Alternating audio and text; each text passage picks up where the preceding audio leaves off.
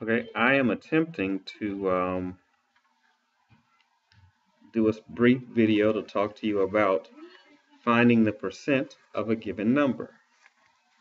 When you're finding the percent of a given number, there are some things that you will need kind of in your tool chest to know how to do before you can do those.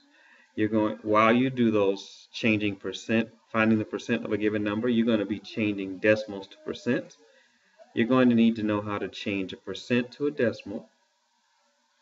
You're going to need to know that of means you will multiply. You will need to know that is means equal. You will need to know how to multiply whole numbers and decimals. You will also need to know how to divide numbers, be they whole number or decimals. There are some other things that you probably will need to know as you find the percent of a given number. But these are some of the main things that you will need to know. If you find, gosh, I don't know how to do those things, then let me know, Mr. Green. Some of those things you listed above, I don't really know how to do. And I will come up with another video or find, not just a video, but work with you to work on those things. The problems that you're going to look at in order to find the percent of a given number will look like this. Some percent of this number is. I know those are blanks, so here's what it looks like. So 60% of 140 is 84. And when you get ready to work those problems, you changing the percent to the decimal, that's 6/10 times 140 equals 84. And you would do the math. You can get your calculator or whatever and do those problems. I just wanted to let you see what the problems look like.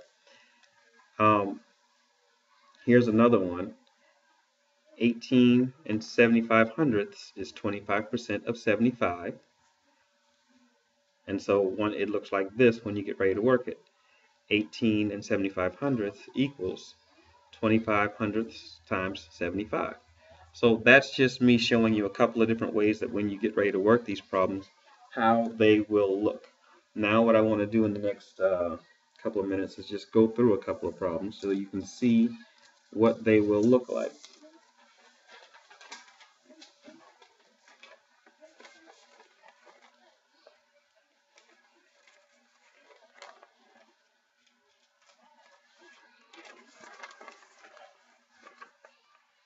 Now the problem that we're going to work first, if I can ever get it set, y'all, is 75% of 52. That means that you would need to write that on your paper. So we'll just watch right now. Write that. We'll watch. And when you write 75% of 52, you write that. But then you have to come back and you'll have to change this percent to a decimal. So that means you're going to move that decimal point. You're going to get rid of the percent sign and move the decimal point 2 places to the left. And so that would be 75 hundredths times 52. Then there's the multiplication that goes with that. I'll just show you what multiplication looks like there. And in fact, I did it two different ways. I used something called lattice over here, and I used the regular way that you guys work the problems in class. If you want to find out about that lattice stuff, you can YouTube that. I'll write it down you let me know, I'll write it down. You can YouTube that and look up how to do it. But I multiplied 5 times 2, 5 times 25, and I got 260.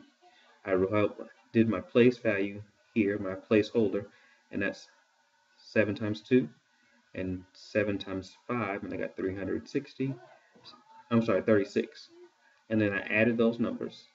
After I did the multiplication, then after I multiplied by 5, and then after I multiplied by the 7, then I added up what I got. Now I count the decimal places, and I need to move the decimal place 2 places. 1, 2. So my answer is 39. You may be saying, my goodness, that didn't make any sense to me. Well, here's another one for you to watch this happen. 25% of 32 and 4/10. 32 and 4/10, you're going to just write again. You're going to do 25%. You're going to get rid of the percent sign. You're going to take the decimal and you're going to move it 2 places to the left. 1, 2. So that you're going to be multiplying by 25 hundredths. You're going to write, instead of, you're going to write the multiplication sign. Then you're going to write 32.4. And it will look like that on the line. You come over to the side and do the multiplication. I put 32 and 4/10 on the top, and I put 25 hundredths on the bottom. I did all of the multiplication. And after I did the multiplication, I added what I multiplied. Then I counted up how many numbers are behind the decimal point, and that's 1, 2, 3. So then I moved the decimal point 1, 2, 3 places. And my answer is 8 1/10. And by the way, I did it a second way just to make sure. This is lattice. This is called lattice. So if you're interested in learning that as another way to figure out how to multiply, that is a thing that we can make happen. But so my answer is 8 1/10. That timer just let me know that I've talked long enough. What I did want to let you know is coming up soon. What you will be seeing on the other problems is that you will get 5 is 20% of some number. So when you get this, it will be 5 equals, you change your percent to a decimal and you're looking for that number. So what that means is you have to take the number over here under the equal sign and divide it by this fraction. The answer is that, and it looks like this. When you divide by a decimal, when your divisor is a decimal, don't forget to move it so that it's a whole number.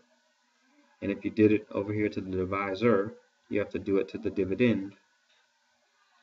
And then you see my division steps right there. And the answer is 25. And that was as much as I wanted to tell you about that right now. If you need additional help, you can go back and rewind the video, or you can make sure you come to me and we can sit down and go through some of them all together.